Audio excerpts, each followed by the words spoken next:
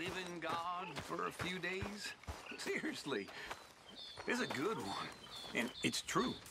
Entirely true. Many, many years ago, I was selling camping supplies in East Africa. My lord, it was wild. Massive boys, them Congo Indians, average 9 feet tall, some even bigger. Now, we was riding down the river, you know, when suddenly our boat erupted into flames.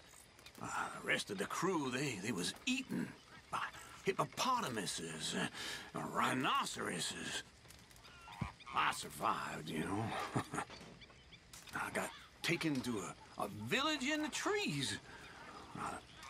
They'd never seen a white man before, and as luck would have it, they had a witch doctor made a prophecy that a god would turn up, floating on the river, white as a cloud. So they made me a god. And it was fun for a few weeks.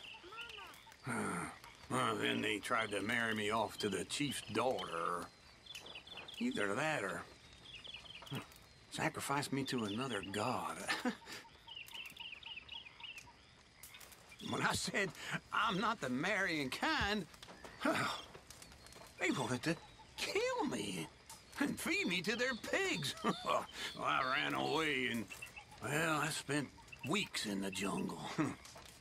Gorging off giant cockroaches. Oh, God.